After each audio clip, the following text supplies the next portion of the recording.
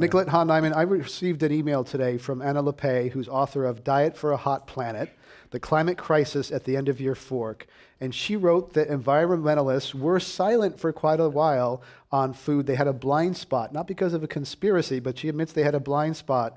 She says the conspiracy claim is ridiculous and it's dangerously misleading, but enviros were late to the food game. They were behind the curve on this. Well, there is an aspect of truth to that, but in 2000, I was charged by Robert F. Kennedy Jr. I was a senior attorney for the environmental group Waterkeeper Alliance, specifically to work on environmental problems related to the livestock industry. That's back in 2000, and we worked with all of the major environmental groups in the United States, and I led that campaign for 2 years before leaving that job. But that was the beginning of a lot of environmental groups focusing on the environmental impact from livestock production.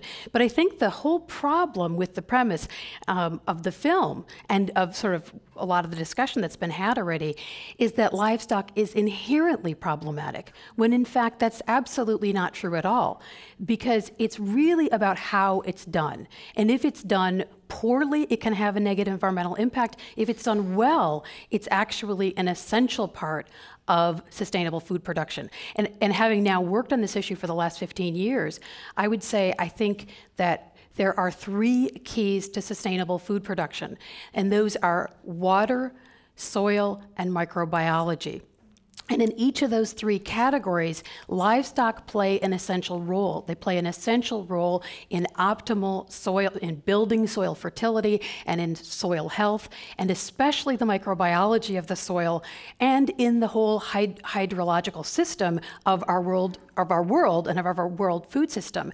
And there's a lot that's been written about this. I think this is actually the core of where the sustainable food movement needs to go. And this is totally ignored in the suggestion that we need to be moving towards veganism. So when you get rid of animals, you're actually throwing the baby out with the bathwater, because they're an essential part of sustainable food production.